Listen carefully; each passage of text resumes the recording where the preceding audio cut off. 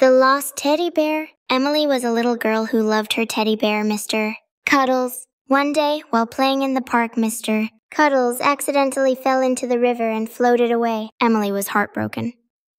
Determined to find her beloved teddy bear, Emily embarked on a journey through the park, asking all the animals if they had seen Mr. Cuddles.